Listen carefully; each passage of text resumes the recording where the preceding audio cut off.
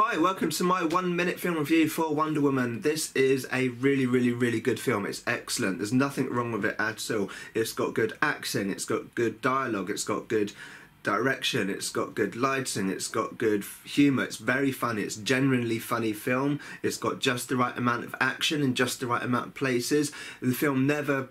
Some films, they go up, they go down, they go up, they go down. This film is just consistent all the way through. It just grips you from like pretty much the opening scene all the way through to the closing scene. It is very well made.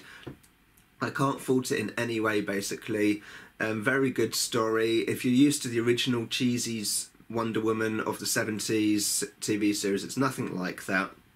It feels fresh, it feels good, it feels new. It has saved DC's reputation because obviously their other films they've made are a bit rubbish. So this is a generally good film. It shows they can do it. Go and watch it, you have to see it.